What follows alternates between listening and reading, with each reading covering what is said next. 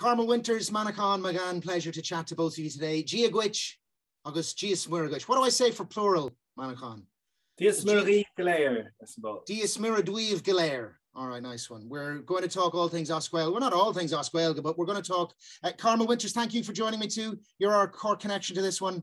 Great, and just so you know, I won't be speaking Oscuelga for the whole show. No, I would love if I was able to. I've like many Irish people, I've a complicated history with a story with the language, and one that I now regret and will someday fix, or will one day fix, will soon fix, and might have through Skull Scarcha, which we'll get to. But just to set this up a little bit, Carmel, you're a filmmaker from Mallow. Most recently, your film, well, relatively recently at least, Float Like a Butterfly, a story of a young traveller girl who wanted to be a boxer, opened the Cork Film Festival, and you enlightened and enlivened that whole opening ceremony with your fantastic flowing verbose speech on the night. It was a wonderful film, and it was, listen, once you get going now, it's you just sit back and enjoy it. So I'm looking forward to this chat today. And Manchán, you are, well, I suppose a travel writer, but an Irish language advocate, someone who I'm signed up to the fan club, I should say.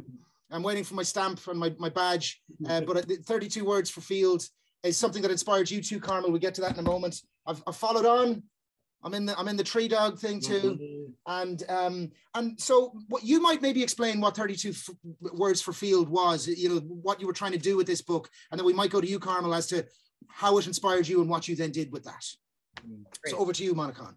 Yeah, so the book, I've done different things for the Irish language for many years. In 2007, I had a TV series called No Berla, where I just tried to go around Ireland just speaking the Irish language.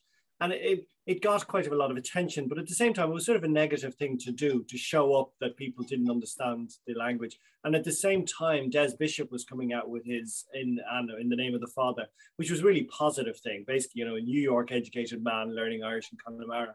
But I realized there's so much to say about the Irish language, and yet in public discourse, we seem to say the same things the whole time. We say that, oh, it was badly taught, or it was beaten into me, or there's no point in it, or the government wastes all these millions on it. And I thought, maybe all elements of that are all true. But at the same point, there is so much more to say about the language, and why does no one ever say it? So I thought, this is my opportunity. We have this ancient language that's connected to all these other really old languages. It's been spoken in this island for like 2,000 or 3,000 years. Why do we start talking about all these?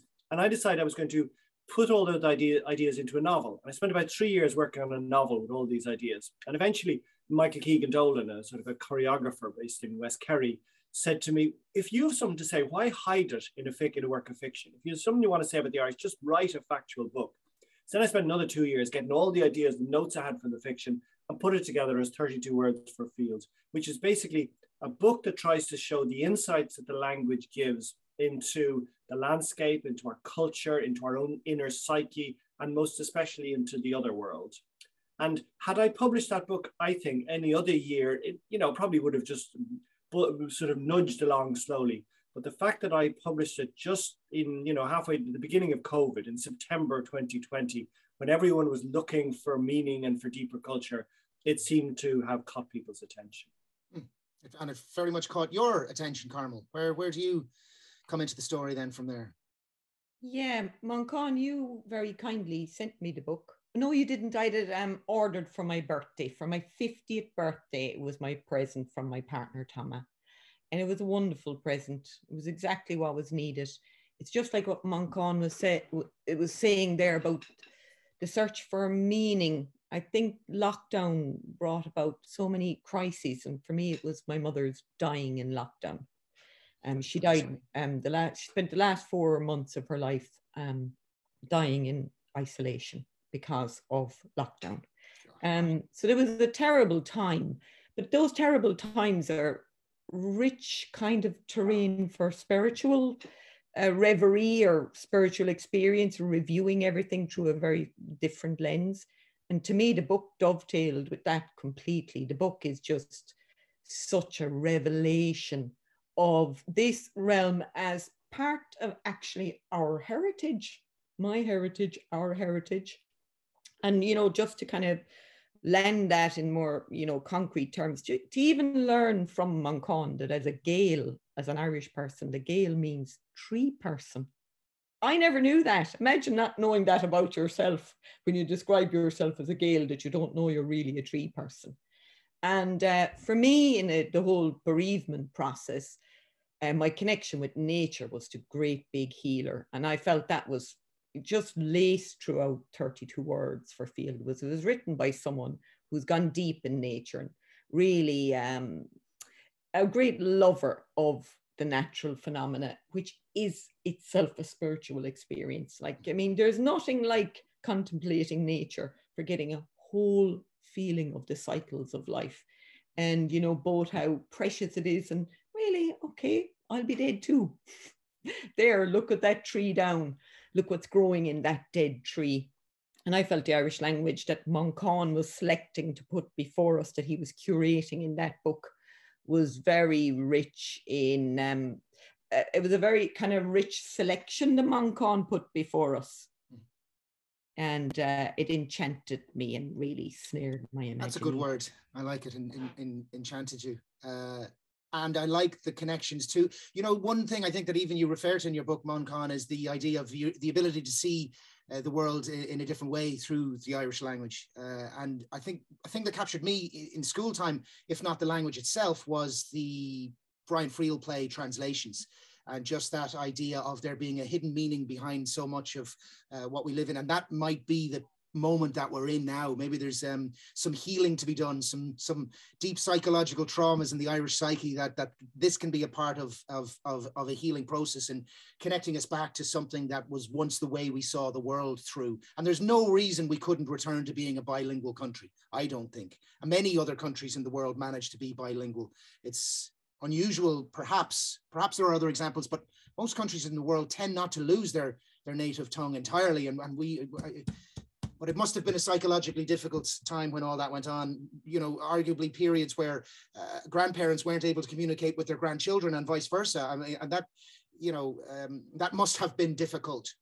And of course, a huge period of moment in time when the Irish language was lost to a degree was through the famine and post-famine. So there's all sorts of things, and maybe we're coming to that right moment now. You know, Irish people are so proud to be Irish, and yet in most other countries in the world, the number one aspect of your pride in your people is the language. And yet for us here, we're proud of everything to do with to do with what it is to be Irish. We go, oh yeah, no, but not the language. It's such a strange sort of dichotomy or a weird thing that I'd love us to get over. I just have one little thing. I think a lot of Irish people feel that because they're Irish and feel so Irish and so connected to here, think they should be able to push a button and it just flows out, and feel a sort of a dissonance with that they're uncomfortable that it doesn't just come out of your pores. And because it doesn't, they actually sort of distance themselves from it as a way of protecting themselves from the discomfort that they feel. Now, maybe I'm speaking about myself there, but I feel there's something wider in that as well. I think you hit the nail in the head, because if there's no one around to vet our Irish, we'll happily let on to, you know, speak Irish to someone when they ask us to hear our language. I mean, I love it. I love speaking Irish to people abroad to let them hear what it sounds like. But I'm shy if there's someone who realizes, like Tama, my partner, is Scots, and she says, oh, she's fluent in Irish. I go, I'm not. And I'm so busy disclaiming that, which is actually patently untrue. Yes.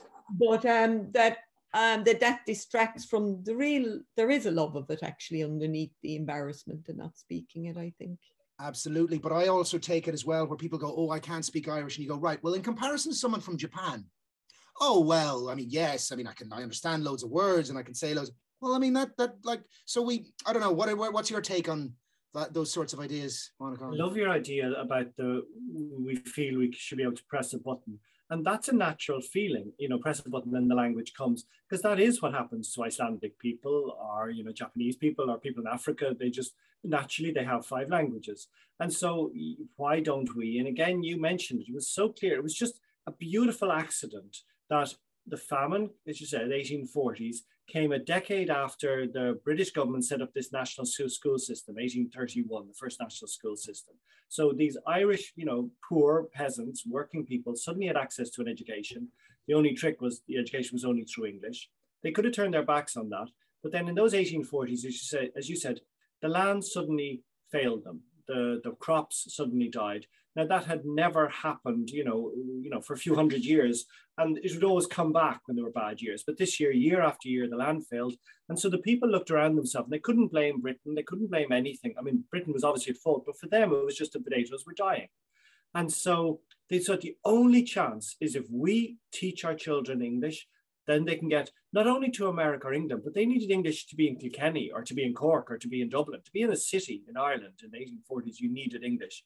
So it was this beautiful act of sacrifice that our parents did, basically our ancestors' parents did, of making sure they were never going to allow their children to hear this language. They were going to beat, we often say it was in the national school system that the words were beaten. It was the parents who, this beautiful act of love, said, you will not speak this language. And again, that's a story. But now the latest revelations in epigenetics reveal that that goes into the DNA. It goes into the outer layer of the DNA, the epigenetics, not the gene, but the epi around the DNA. And so you can now see that in the next generation, that mental stress and trauma with regard to the language will be triggered every time you hear the language. And so that's why when we go into school, we pick up French and we pick up geography, we pick up Spanish, you speak a word, the epigenetic trigger, just like a holly tree. Holly tree doesn't have sharp points on its needles until a cow bites at it. And then the next holly tree suddenly has a spark.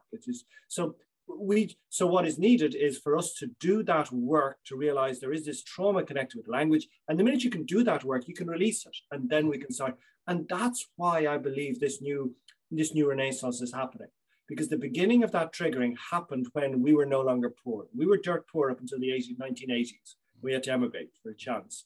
Then that Celtic boom, that Celtic tiger, rewired us to think, actually, we can have money. And that's when T.G. Carr came along and all them sort of modern movies made in Irish and the versions of Scooby-Doo and SpongeBob SquarePants in Irish. And that was a moment where we could rethink, I believe. And all the Gael skulls as well, and and actually even that's a sign how many people unable to speak a lot of Os Gaeilge are very keen to send their kids to Gael skulls. Like there's a coming back, so that act of love, as you spoke of it, and it's that sacrifice. I never looked at it that way, but maybe the return act of love is to bring it back at this later changed point in our history. You mentioned about the schools and going to the cities, but there's also going to America, England or Australia, for which, if that was to be your future, you also needed to be, able and capable to speak Os Gaeilge. So that was another aspect of it too. And right up until the 50s, I mean, I think National Geographic had a piece around then about the dying Irish. The population, was plummeting. So there was a lot of sort of negativity around, let's say, maybe things that you'd call Gaelic. On the tree people bit, I think I tweeted this up to one of your posts on something or other, because I read Niall McQueecher, is a great naturalist, and I read his book on Irish tree wisdom, I think, but he has a theory in it. Now, I don't know whether it's just his own or anything else, but it's all about the Ogham language. And he basically, he reckons the term Ogham might have been given to that language by the Welsh, and I think he called it a tree language, and then thinks that perhaps Gael comes from those who have the tree language, which is also equally wonderful. I don't think it takes anything away from the tree people, Carmel, as you suggested. But that we were bringing, an Irish alphabet across the water and recognized for it. So, we were potentially the land of the saints and the scholars even then. But you're right, there's a lot of connections I think all of us can make that would be, for me as well as translations, that triggered something, not necessarily straight away, but over time, where you drive around and you'd first of all, I don't understand why we have English in big letters and Irish in small letters on the place. Like, why are they not an equal, and we have that psychologically. It's like, yeah, there's the English so you can understand it, and look underneath, look, that's what it means in Irish, but we have it small. You don't really have to pay attention to it. But if we're a truly bilingual country, I think those ought to be in the same size. But what you realize is, Dublin means nothing, Dublin means something, etc. And you take that across Kirky, like Kirky Moor na Moon, the great marsh of Munster, and all of a sudden you realize that the city of Cork probably destroyed an ecological wonderland when it was founded on those islands in the two channels, but it tells you something. And there is hidden meaning that through the language, I think we as Irish people can kind of reclaim, if we wish to or not. Sorry, right. I wanted to go to where you were inspired, Carmel. I don't know, were you in contact with Manchán, and then you approached Skibbereen Arts Festival and said, I have an idea for a project, because we're going to share the screen and show a few of those images. Well, it's exactly what you were just saying, Dave. I realized, wow, this language is a portal to a way of knowing where we are right now in time and space. The past isn't dead.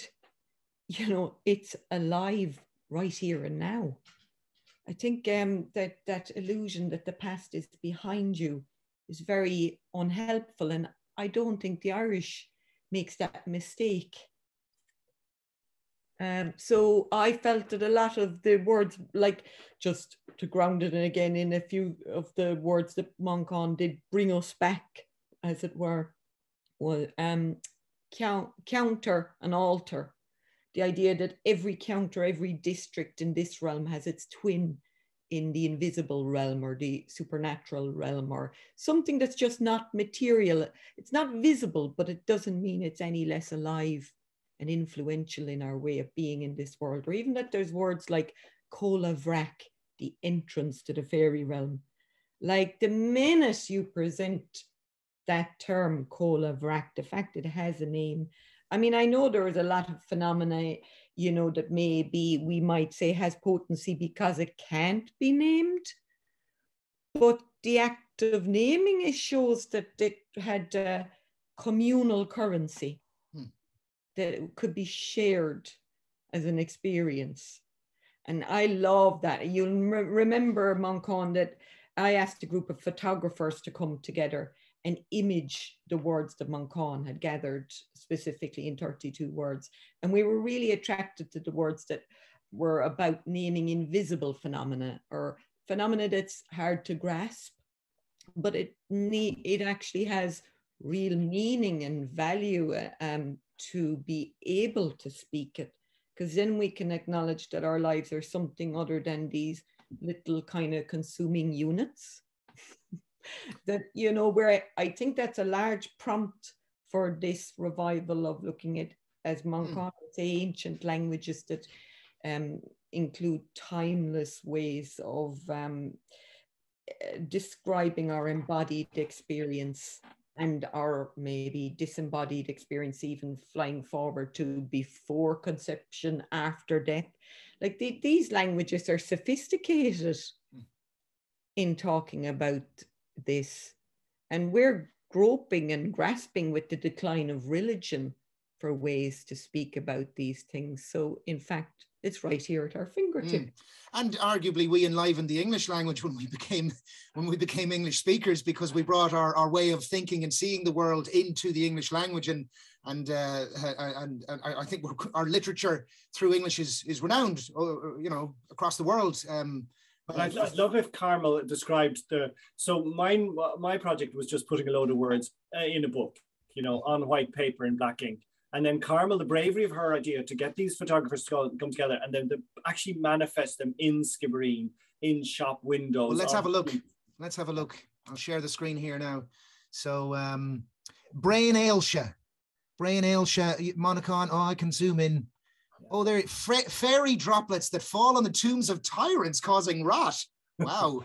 That's quite a specific word. And that was put on the church, right? On these outside the old church. In Bale on the Cob. So the notion was to put them in places there where they'd almost be like theatrical encounters with the location. Because, you know, I mean... Fairy droplets that fall on the tombs of tyrants causing rot. In what context might that be used? Outside of church? You mean outside of church? We'll leave that to your imagination. But so the reference is Ailsha is the modern word for cancer. But previously it meant a particularly nefarious type of fairy, a particular evil fairy. And so Brain Ailsha, with some of these fairies, had the ability to exude a certain liquid that would do damage to other dark forces. That's the concept. Goodness me. Okay. And thank you for sending me these, Carmel. I think you sent them to me in a rush, kind of going, we must talk about this. I think you'd love it. I was like, absolutely. Oh, well, this is one of the controversial. Well, I don't know, actually, you can talk about the one that actually, this one didn't get complained about. No, not at all. These are words, and blah squeala. Bláscuile. Menstruation, which literally means, you know, the Bloom shedding. Bloom shedding, yeah, That's or fantastic. the Blásgurta, bloom spilling. And you can see the images that this term inspired. The sanitary towel in the furry handbag, and the sandwich with lovely dried rose petals. And I'm looking to see what old shop you put it on. I suppose maybe a chemist might have been suited. Well, do you know what? Actually, this was an eyesore in the center of town. You know, an old disused building that it's just become so dilapidated that it was a very impoverished part of the town visually. So it was largely about putting a big pop of pink, hot pink, and then something that would cause a little frisson, a little excitement. And then what you saw was people, as they walked along, they were very attracted to the pink, so they were drawn in. And then there would you'd often witness a little bounce off people and then a real giggle from people. It was now, let me just inquire, you're Ballydehob based, but was this in Skibbereen or did you do it in? Yeah, I'm sort of in between Ballydehob and Skibbereen. I've been given out to by loads of Skibbereen people saying, why are you always saying you're from Ballydehob? You're actually as much from here as there. I just want to be from Ballydehob. Yeah, well, these are hot local yes. Be careful. You're a blow-in from North Cork as is. Yeah, exactly. Bale on the Cobb, the mouth of the two. I'm not sure his Cobb is a specific. It's two rivers, is it? Or yeah, and there's two rivers going through Ballydehob that meet then in that section under the 12 Arch. And bring you out to Roaring Water Bay or Carberry's Thousand Islands. I'm not sure what it was, Oscuelga. Skibbereen is a harbour for small boats, I think. Skibbereen, I think, is what I looked that one up as. I'm not sure. And then but in Bale on the Cobb, is it not the Cobb, the gob, your two mouths as well? So it's the mouth of the two mouths of the river. Oh, that's even more sort of poetic, isn't it? The mouth of the two mouths. And there's a few people with two mouths down there too, huh? I hadn't reflected on that image before, but to see the sort of the cross of the church, the shadow of the church that must be looming over the two images is really beautiful. Goodness me. Yeah, great shot. Well spotted, Manchán. It's direct from the other church, the other church in the town. And again, in Skib. Yeah. That's just near the Skib Market that people would know. Yeah. It's just on the outside of Skib Market. Yeah. And this one, there's... Yeah, William Bock, the photographer, is actually featured in the image itself here. William, I think this is such a beautiful image. Like William would have been, if you look closely, now some people assume that the person in purple is a woman, and others clearly recognize the person to be a man. But he was nervous about putting this up, he wouldn't mind me saying, because you know, it's a very tender, private moment between him and his partner. And it took a long time before he'd agreed to put it in a public place because he thought it would be vandalized and that there would be graffiti put on it. And the word that he made the image for in particular was, or the phrase is, Cliha Fis, which is a kind of wattle, a bed of wattles. That was the bed of knowledge on which Druids lay to draw inspiration. Me. Would that be right, Manchán? Or would you like to? No, that's right. That's it. Yeah, so that was his image for that phrase. And these are well-selected words as well. They're very lyrical. I mean, wow. I noticed a little. Well, we'll go to the next one actually, and I'll. But I tell you one thing though, nobody touched that image. And even the kind of casual things people do, like kids maybe pick at a loose corner and peel it off when it starts to come off. No one touched that. And it brought a lot of real tenderness into the kind of center of town around our vulnerability and showing our vulnerability in a public place. And I presume this QR code brings you to where there's information about what the project is. Yeah, they were vandalized, which was really interesting because there's a theory that QR codes are part of, you know, Oh, good. Oh, God. Logo surveillance. Well, here's what you sent to me. It just occurred. I love this 32 words for books.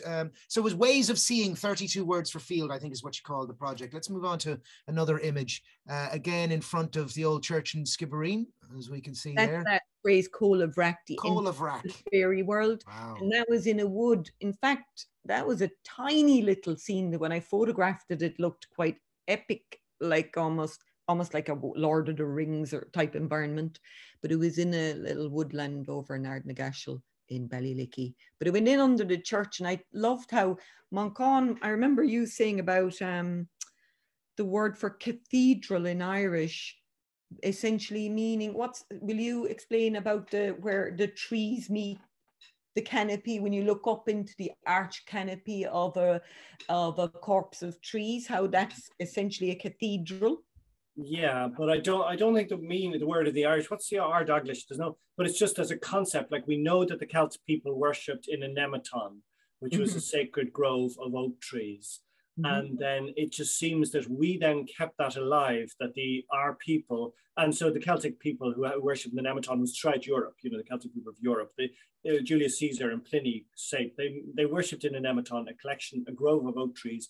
And then we just basically built that out of stone. So that's why those Gothic cathedrals in Britain or in Europe are these soaring trunks with the branches reaching up into the rafters. It's basically a reconstruction of the forest. Well, it might be a nice moment to introduce here, because, you know, so the trailblazery, nudging society or nudging humanity forward, is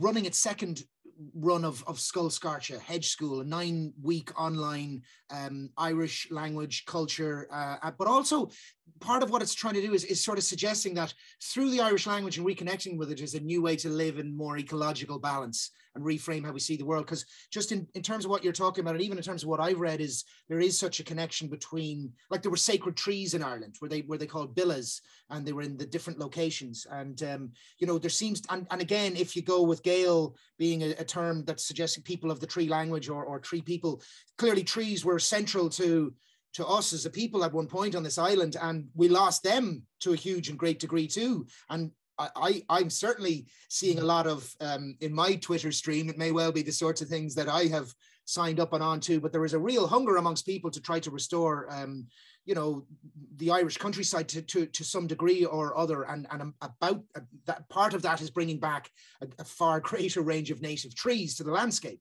And perhaps that timing and this resurgence of interest and appreciation and desire, hunger for the Irish language are linked.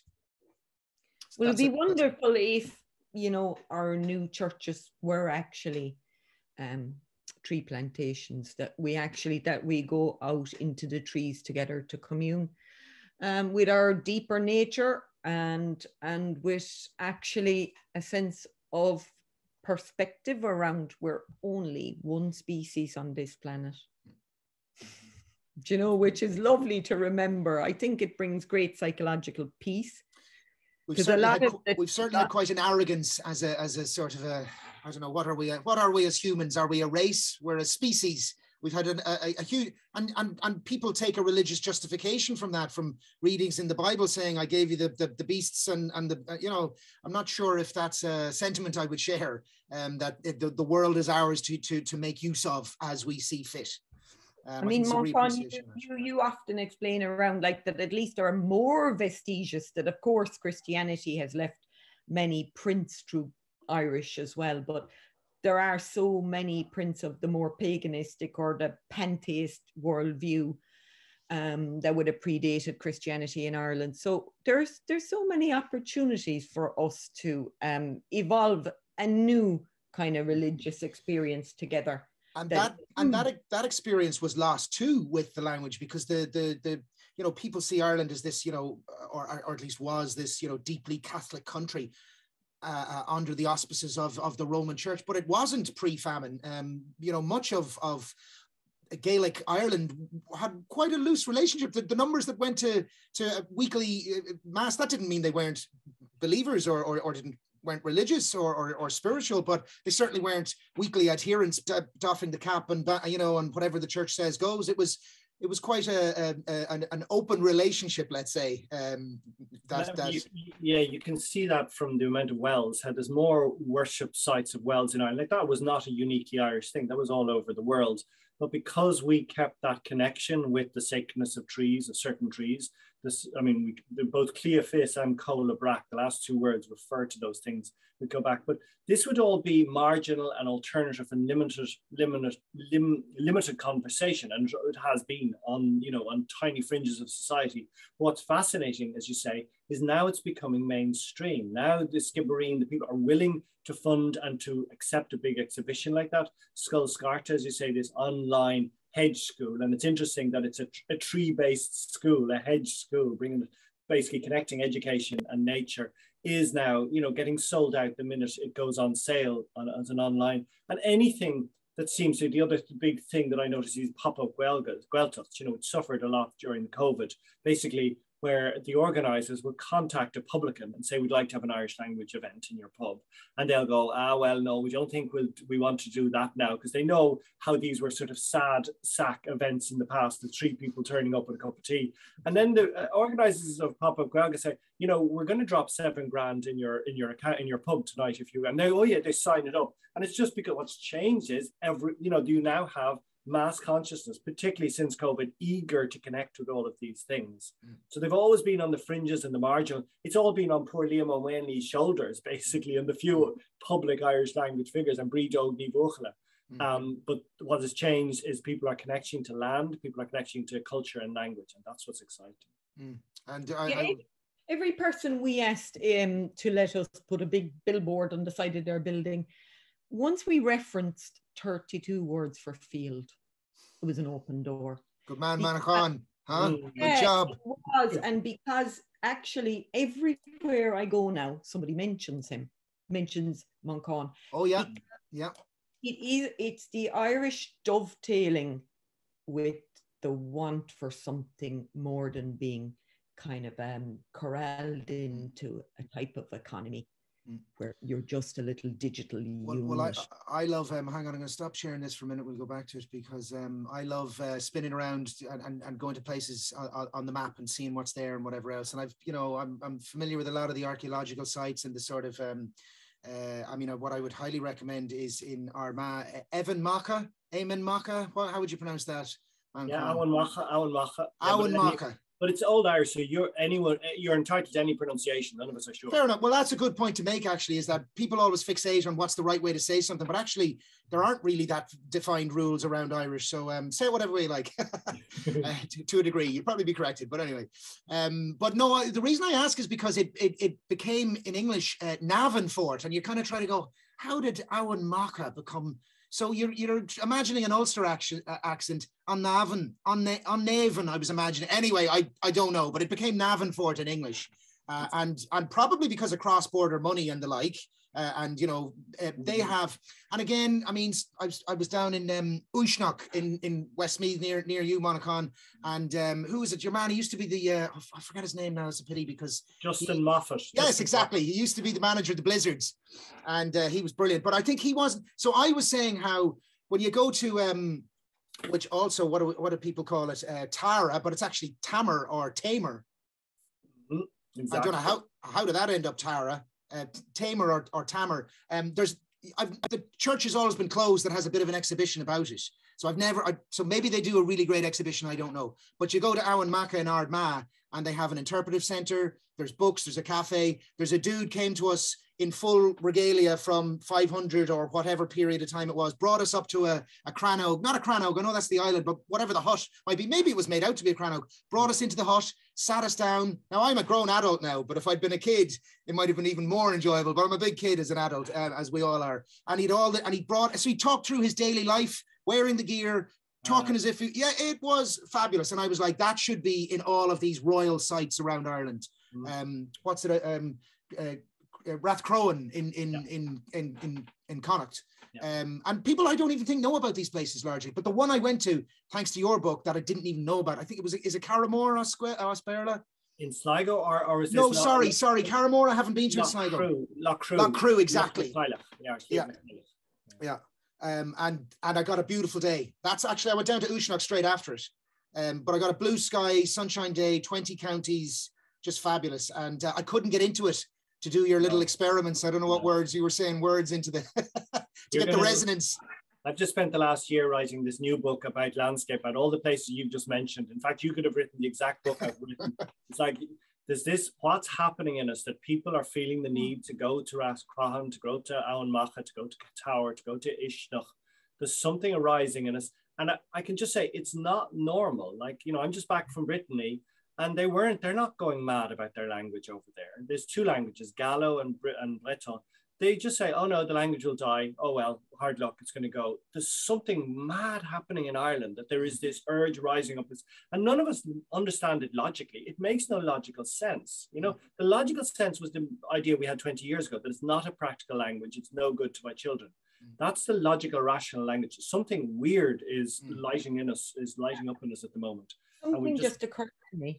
I don't know, Manchán, what you might think it is, but is it because where we're at now as a society, we're definitely in the death throes of one particular way of functioning as a society, and we're in the most accelerated change that you could possibly ever be in as a human being, by way of where we're headed to, by way of as a digitally organized society. And is it that a language that has almost died shows you what can be lost, or also what can be reborn, resurrected, or shows you a perspective of the cycles, the whole revolution of birth, death? There's no doubt that it's because how you're describing what's the dividends of what's still sacred about us engaging in Irish somehow has to do with what's going on right now globally. You know, hearing you say that, Carmel, makes me think, like, do we recognize it as a big anchor as we get blown around and buffeted by the world winds? Do we look and go, actually, there's something we can hang on to here, and maybe we should?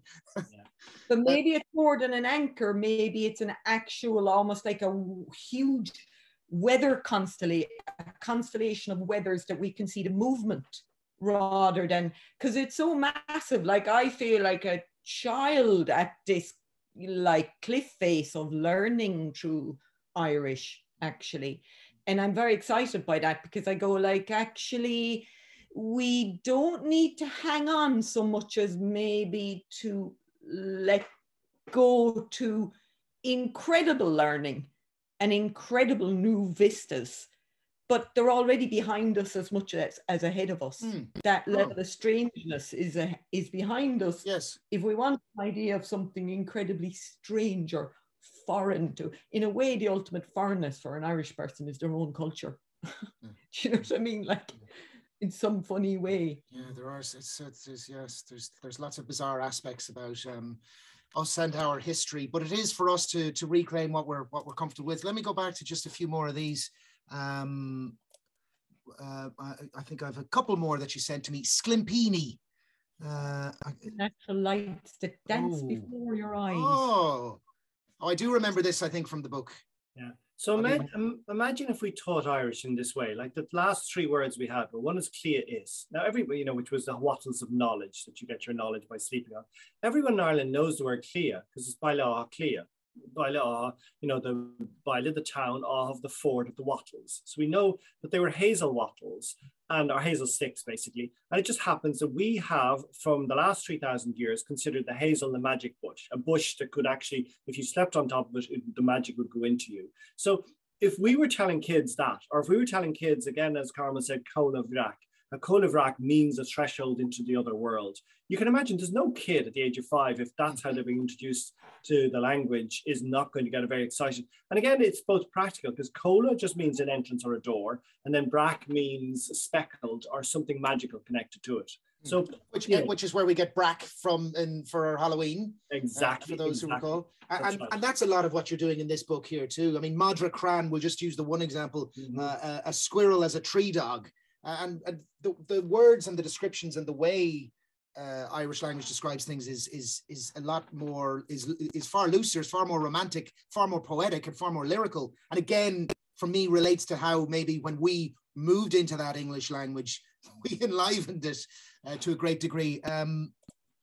Actually, we had another project on Tree Dogs, Dave, where we got kids drawing pictures, not taking photographs, but drawing pictures in response to the words. And we had kids from mainly Cork, but also international kids. And their appetite for the Irish was actually extraordinary, based on the magic. Well, do you remember? Sorry, when you were talking about doing No Berla, Monaghan, made me think of, do you remember the film You Ming Is Anam Dum? Yeah. What an irony. So for anyone who doesn't know, I don't think I ever saw it. I saw a clip of it, and I certainly know the conceit of it. A Chinese guy wants to come visit Ireland, so he learns Irish and lands in Ireland and can't communicate with anyone. They keep on telling him wherever you ride in Dublin Airport and then elsewhere, they just go to Connemara, go to Connemara. And finally goes into the last scene. Turera. Yeah. Turera. There you go. You can actually say it as if you've got a stammer. Turera. Turera. Someone who eats food without condiment, a humorless person. He's only a Turera. Well, everybody knows Turera. Yes, that's true. It's so specific. And as you said, the photo you had just up in advance, that one there, like that's a powerful image. The last one, not Turera, but the this one. Tumma. Well, I wanted to leave that last because I know Carmel has a comment she wants to make on this in terms of this was the only one that really attracted negative bite back, and this is preparing a corpse for waking, totally exhausted. Tonacha. Maybe not negative, because it was taken down. And interesting, the tenor of the conversation, when I tried to just have the conversation around why it was taken down, one of the statements, for instance, was, "We've enough debt. We don't want debt anywhere near us."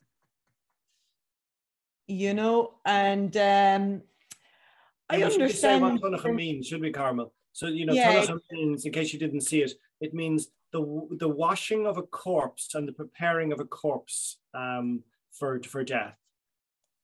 Yeah. So Tonacha means I wash and prepare a corpse for laying out in the morgue. Now, there was a mixed response really to that image. In fact, I saw some people in almost like an attitude of prayer in front of it. And I recognize people who've lost people quite recently in that attitude. But I suppose it's where we place things. In fairness, I think it's a reasonable request to say, okay, we take it down. I quite respect these things, but I want to investigate them. And my sense is that when that was taken out of that window and put into an art gallery, it was perfectly acceptable, because a gallery is almost like a church, or a funeral home. So maybe just like placement. But then again, you learn something from, if the placement was off, there was a learning from it, and good. I was starting to think, even as I said negative, I really just wanted to get your thoughts on it, because I know you mailed me about that one at the time. Maybe it had just occurred. It had just occurred, but what I'm getting at is that I wouldn't even see it as a negative or even a misplacement. It's more that, like, it's great to be having the conversation with people about it. And that's what art's that's what art's there to do, I guess. And especially the language is it's there in the language if you're citing yourself as exhausted. But then again, I love what comes up in that word, the notion that we did know how to lay out bodies, that it wasn't given to an undertaker to do. I just started thinking, though, as I was saying it to you, that maybe it was less negative. Maybe there's still a sacredness around death, that it was like, I'm not sure you publicly display that or hint at it. In a way, Dave, what's happened is it's been professionalized. Because even with Halloween, Samhain games were all a rehearsal, so that you'd always know what to do when someone died. You'd know with the funeral how to play the funeral games, and traditionally a midwife would keep some of the birth water, and she would wash a dead body with it. Wow. Or she'd brush off little bits of the flaky skin from a dead body, and she'd sprinkle a newborn baby with it. Wow. So what I'm getting at is we were part of a wheel of life, death, life, death. So we weren't so afraid of death. If you're at a funeral and you're playing raucous games, Now, we all know still to this day, usually funerals are way better crack than weddings. For the most part in Ireland, aren't they? Yeah, that's true. So, yeah, I mean, and in Irish, you know, Manchán, like, I mean, everybody, Shlina Fiorna, calling death the way of truth. It's suggesting there's a great journey altogether, you know, ahead of us, rather than an end point. Well, that might be a nice point to end this lengthy conversation that I'm very grateful to both of you for. I don't know if we had a specific point we were getting to. I think it was just about this, adding oxygen to this general thing, and then throwing it out for those who wish to watch this far, to see what they make of it. And perhaps if they're not familiar with you already, Manchán, or you, Carmel, they can seek out some of your works, and we'll see what comes and look forward to what comes next from both of you as well. Guramaha Gwiv Galair. You're getting on to be tentative. You've got fluent Irish. I don't know. I wish I did. No, look, I'm here. I'm in the game as well, though. I'm in the game. But I would have been interested to do the Skull Scarcha, but I just couldn't do that Thursday thing. But would I have been able to learn the language through it, or was it a bit more than that? Yeah, not. I mean, it's hard over 9 weeks online to learn. You'd really be the whole idea is, I suppose, to inspire people to go off and learn it, but to have every day that you should be coming away with some more vocab and a better understanding of the grammar. But really, as you know, it still requires a bit of hard work. But how do you find that book you're doing now? Like, what everybody is asking is, how do we learn Irish? And they ask me, and I never quite know, is there a big book? Is there a big course? Well, funnily enough, you know, people go on about the grammar being the stumbling block for Irish, but it's as I come across the grammar, I'm interested to know why. And so that I wish I had someone to turn and go, but why is that? And why? So that'll come, I know, in it. But look, it's a beginning. A couple of things maybe just wanted to say, because we talked about the Gaeltacht.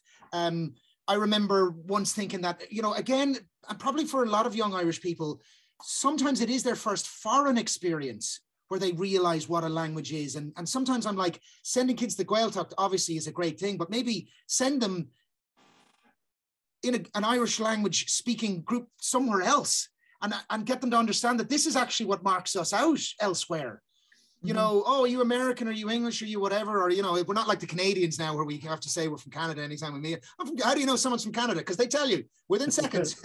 I'm not American is essentially what they're saying. And you know, for us as well, you know, when we get mistaken for being English elsewhere, and we're like, no. But I think sometimes when you're abroad, you kind of realize actually that is the thing that is unique to us. And the one other thing I was going to say, that idea of a Gaeltacht, you know, where we talk, there's a place where you go and they speak Irish. The island is like Gaeltacht. The whole thing. We maybe need to less compartmentalize it. You know, so it's not like, you know, you speak Irish when you go to Ballyvourney or when you go to Connemara or Ranafast or any of these places. You could speak Irish anywhere, lads. Exactly. The Irish the whole island could be a Gaeltacht, and it looks like the signs that more people are moving in that direction. Clearly, what we've been talking about today, it's, you know, it's still small seeds, but there's more seeds and more buds that have been visible in decades. Yes. So it's definitely an exciting time. And we've just, I suppose, thrown out some suggestions of things, how it can grow further. Yes. And what to build upon. But if you couldn't make the Thursday night, Dave, you actually get the whole session the next day. So you've all week, any time to attend Skull Scarcha in the following. Online. As in it's recorded and you get the... For an average person who has school Irish, you'd be amazed how much. The first night I went to Skull Scarcha, I was inside in bed and I couldn't sleep with the return of the Irish. Flooding back. Was coming, like the floodgates get opened, and I'm always fascinated, but where is the Irish while you can't remember it? Where does it live? Oh, I know. Look, we need to wrap this up. Can I tell you one final thing? When we did No Berna, we, in 2007, there was a famous media hypnotist at the time, Paul Golden or something was his name. He died since. But we went to him and he hypnotized people for us who hadn't spoken a word of Irish for 30 years, and it came back. Now, that's no revelation, because everyone knows how in the pub it comes back. Tá sé le stig doing. It's still within us, and anything could. Dave, you started this conversation with pressing the button. Actually, the button is still there, and we're now beginning to find it. Hi, very nice. Gohanna Warfod, thanks so much, guys. Slán Tamil.